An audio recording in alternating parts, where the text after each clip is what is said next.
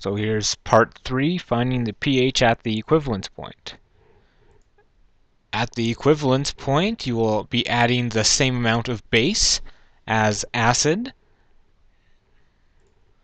So as you can see, we added 50 milliliters of base, and we started with 50 milliliters of acid, and they're both the same concentration.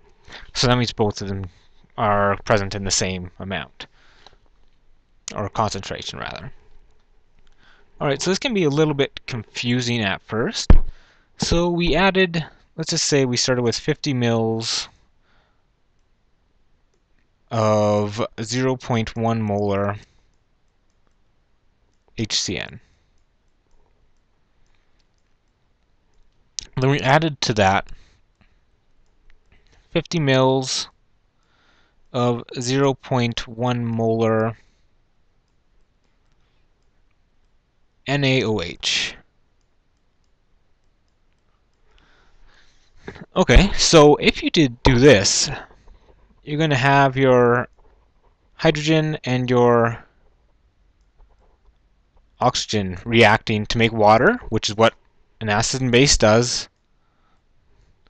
And you're going to be left with your Na and your Cn. You don't really care about the Na, so let's just scribble that out.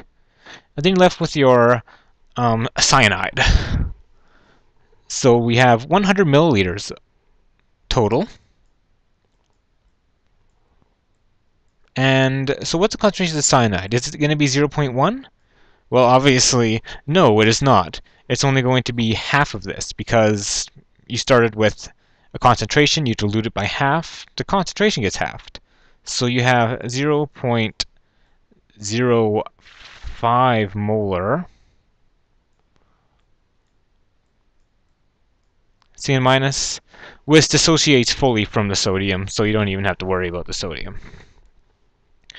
Alright, so now this is going to react with water in turn to yield the hydrogen cyanide seen up here, as well as a hydroxide ion. So what do we do then? Well, we break out our handy-dandy ice table, and we start filling it in.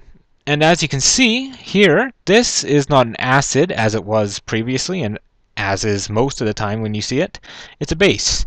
So that means we're going to be having to use Kb here, not Ka. So that'll be important later. Alright, so initial concentration of Cn minus is 0.05. This is 0, and this is 0. So this is minus x, so we're going to have 0.05 minus x, plus x, and plus x, x, and x. Okay, so then this will give us, I'm going to draw a line right here. This is going to give us our x squared. Ooh, that's a messy x squared. X squared over top of 0.05 minus x.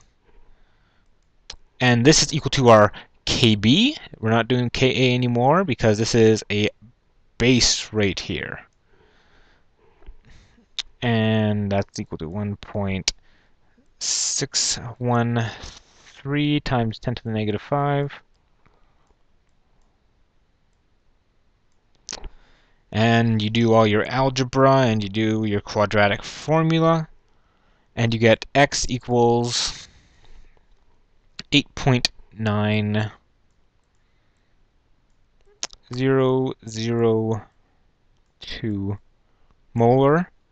And oh, nope, it isn't molar, it's 8.9002 times 10 to the negative 4. And you know x is equal to the concentration of your hydroxide ion. So we can't find pH initially right here. We have to find pOH first. So you can probably imagine how to do that. You just P your OH concentration. So you take negative log I'm going to use my text again because that's easier. So negative log of 8.9002 times 10 to the power of, that's not going to fit. That's what she said. Negative 4. And that gives you a POH of 3.0506. And then we know pH equals 14 minus POH,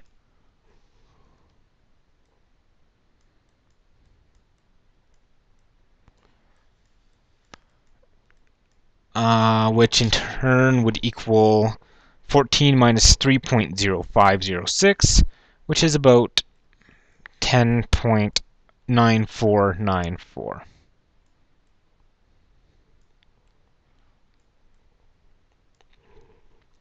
So this is how you find the pH at the equivalence point.